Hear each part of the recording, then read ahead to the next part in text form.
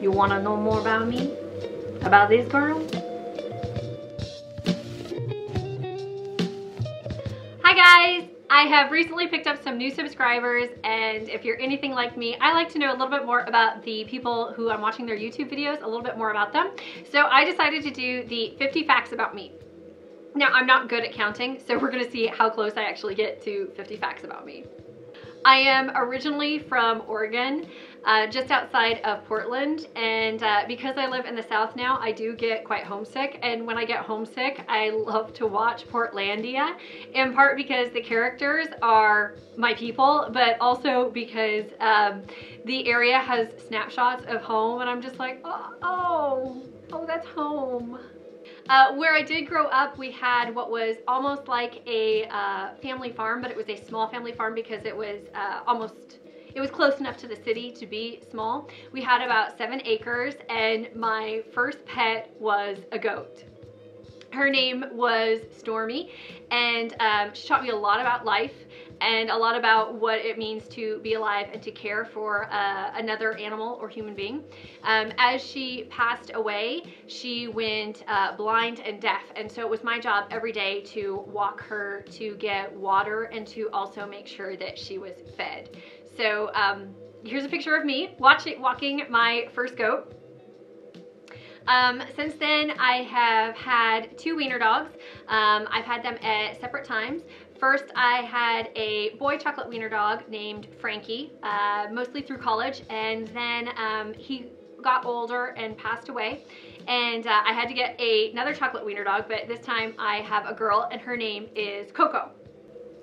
The best part about playing bassoon for me is that I get to get quiet. I feel like it changes my own personal vibration, my mood. It makes me feel more grounded. I think the hardest part for me about playing bassoon is that it means I don't get to wear lipstick every day because, of course, the reeds, but also playing professionally, that I don't get to wear perfume all the time is really hard. I am such a girly girl, and I miss wearing perfume and lipstick every day. So that is the hardest part of playing bassoon. I will say that because I love lipstick so much, and I sometimes will forget later in the day what my obligations are, I do carry makeup remover wipes in my case so that I don't get lipstick on a reed, and I'm always safe. I do have 3 bassoons. The first of these is what I like to refer to as the Circus Freak lamp bassoon, simply because it has basically like no keys on it like a Baroque bassoon. It doesn't have the full key mechanism on it, and it is plastic. I had a parent bring it to me and say, I want my child to learn how to play bassoon, and I convinced them to sell me the bassoon so that they could actually purchase an instrument that had a full key mechanism on it. I have a Puchner, which I use for a lot of my outdoor concerts and is a backup instrument. And then I have my Heckel bassoon that I just purchased recently. I also have 3 profiling machines that I use regularly. I have a Rieger profiler, an old Popkin profiler that I like to change the settings up on a lot, and I have an MD. I have a lot of food allergies. It is really challenging for me to eat, especially if I'm going to eat out, but it's totally okay because I love to cook. I think that cooking is one of the most relaxing activities for me. The chopping, the aromatherapy, I feel like more myself when I can cook. If I'm having a bad day, if I can make a big bowl of lentils, I find that the world just becomes a happier place. I think it's also because at one point I had a little bit of a problem with anemia, and lentils are such a good form of iron that it's like I get the aromatherapy, I get the chopping, I get that quietness in my mind that happens, but also I'm getting that iron out of the food. Because I have the food allergies, if I go out, I usually eat sushi, and I'm not adventurous when I go out. I am pretty standard. You can guarantee that I'm going to order sashimi, and it's going to almost always be squid and yellowtail with a side of steamed rice, because the sushi rice has vinegar in it, and I'm allergic to vinegar. I love vintage fashion. I collect vintage Vera scarves, the Vera Newman. These are earlier from the century, in an era when it wasn't as appropriate for a woman to have a professional painting career. She painted, but then they are artwork that was turned into linens, scarves, fashion. I love them, and so I do collect those. I also collect vintage furs, furs that have been relatively abandoned or not well taken care of. I can tell you how to refurbish a fur very quickly because I just feel like I'm saving all the little animals.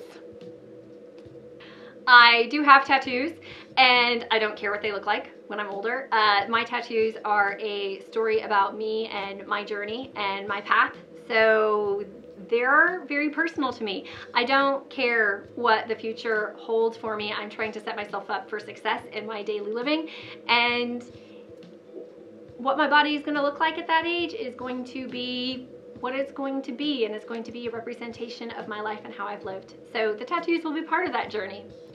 In my free time, I like to quilt. But the only type of quilting that I like to do is English paper piecing, which is where you have the fabric and you first sew it into a piece of paper and then you sew all of the little pieces together. I also like to garden and grow flowers. Growing things makes me feel powerful. And when I'm having a really bad day, pulling weeds feels fulfilling. I'm not sure why that is, but if I'm having a rough time, going and pulling some weeds is a very effective feel-good moment for me. On bad days, if it is the middle of winter, I have to admit that I have a weakness for Sephora, and that Sephora can seem to turn around any bad day. Again, that weakness for lipstick will always come through, and if I'm having a bad time, brand new lipstick, new perfume, problem solved.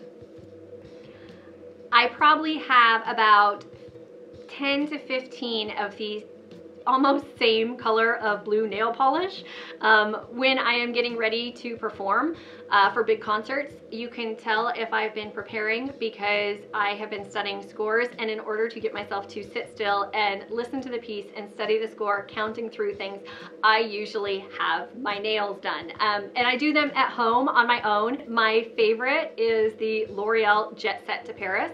It isn't the most long wearing, but it is the best color of blue that I have found. And like I said, I probably bought the same color 10 to 15 times in slightly different shades, but I'm telling you, they're all different. They just look the same.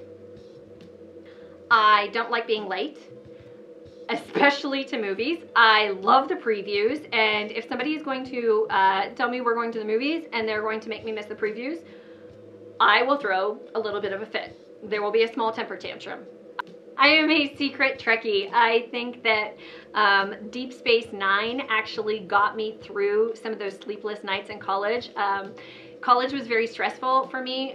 Indiana University is an extremely rigorous school to go to, and there was an extra fact. That's where I did several degrees, and there was so much happening that at times I got very anxiety and I couldn't sleep at night, but I would watch some Deep Space Nine, and it would knock me out every single time. It was so relaxing. And I blame this on the fact that as a child, we did not have cable TV, and I would sit down and watch some just regular Star Trek, and then it just became a thing where it was like I had to watch all of the different versions.